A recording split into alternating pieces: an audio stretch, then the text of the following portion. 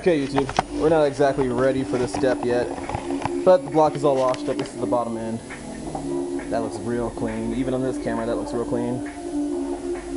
Yeah, that looks sexy clean. Anyway, we're installing these, and this is how you install them. Clean, like this, okay? Take note of all those holes. Those are all oil holes, okay? So, I didn't actually plan this out. I just got ready to install them because I was kind of tired of sitting around and looking at them. And I really don't have the money to do a banged up rebuild. So we're kind of on the fringes anyway. So I figured, you know what? Let's just keep going through it.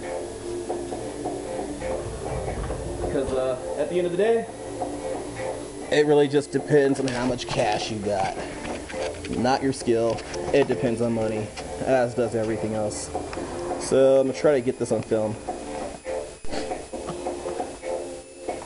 Not to say I'm the most skilled freaking mechanic in the world.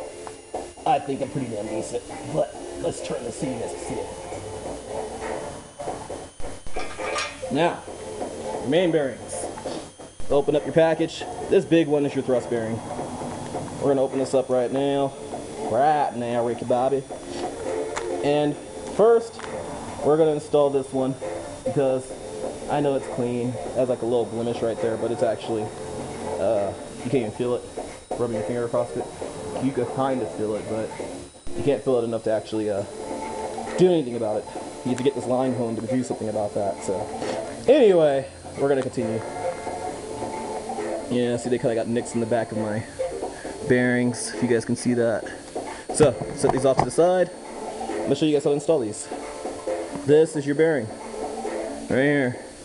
That's all there is to it for your engine bearings. This is the thrust bearing. There's actually a little lip right here on the side. I'm not sure if you guys can see that. It's kind of dark.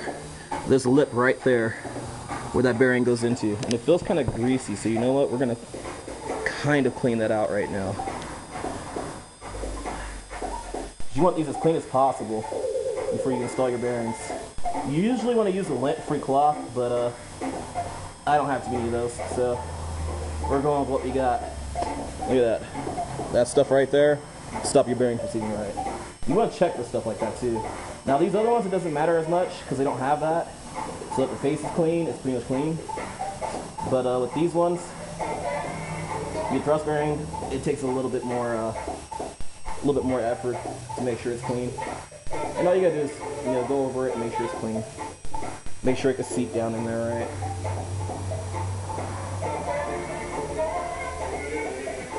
This thing actually took a bath in CLR. Wow, you can't even see that. There we go. So anyway, the light from outside is just totally killing this camera. This camera sucks balls. Let's see if we go over that way a little more what happens. There we go. Now, to install your bearing, it's very complicated.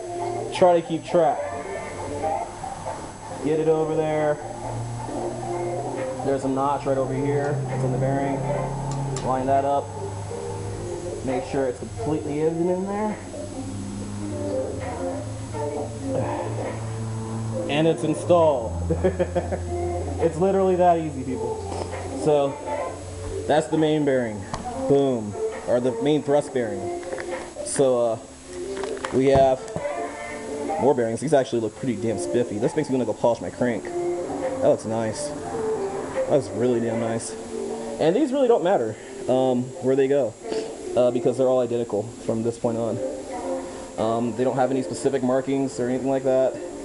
Just a little bit of course, you know, the brand tooting its own horn, which they kind of deserve to in this case, because this is pretty gorgeous. So let's go ahead and press your bearings in there. Make sure your hole's lined up.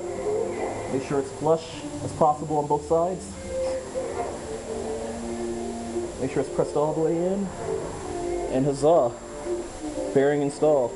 It's a little notch right there in the front. You guys can barely see it because my camera sucks balls. But that notch coincides with this notch over here. And voila. And the hole too, don't forget the hole. That's what she said. Anyway, so press that bad boy in there, and it's done. It's that simple. So we're gonna keep going till we're done. Then I'm gonna take a break from filming because I don't know, I'm getting a little bit stressed because I don't have money to make this an awesome ass rebuild, and that's very depressing.